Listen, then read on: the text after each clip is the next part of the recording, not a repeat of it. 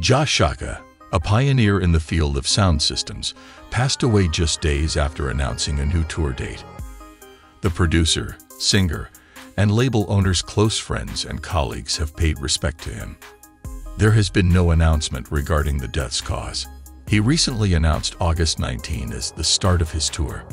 On Facebook, Dennis Al Capone, another Jamaican musician, posted, "Just received the sad news that the legendary Jah Shaka has gone away. The Zulu combatant has abandoned us. How really sad. There will be forthcoming details regarding this. I pray that God may grant eternal rest to his soul." Jamaican-born Jah emigrated to the UK in the 1950s, living in the southeast London neighborhood of Clarendon. After that, he became a member of the local, on-the-road band Freddie Cloudburst. The myth created some of the most important albums in London's sound system scene and was widely regarded as the leader of the scene. Jah was the owner of Jah Shaka Music, a record company. Max Romeo, Johnny Clark, and many others all had songs released by the company.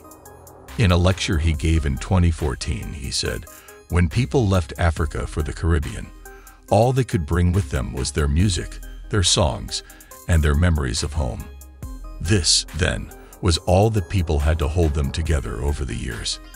He elaborated, "There were house parties with 50 or 60 people and only record players in London in the 50s and 60s. At a time when people were being forcibly segregated, this familiarity between households was crucial." Until his death, Jah continued to operate his system. The Bug, a dubstep producer, responded to the news by saying, "So sad to read Jah Shaka has gone this planet. Give up the ghost. A wonderful person who fought to keep dub alive while none else did. His enthusiasm and taste in music kept me up for hours on end. Jah Shaka rests in peace." Trevor Jackson wrote, "I've been to some wild clubs in my day, but nothing compares to the first time I stumbled into the Rocket with a pounding headache and foggy eyes and was completely overcome by the bass. Early life, heavenly music, and T.A. Master, King of Kings has left us." Jumpin' Jack Frost lamented, "The best audio engineer who ever existed." The funeral date is still not announced. Thanks for watching.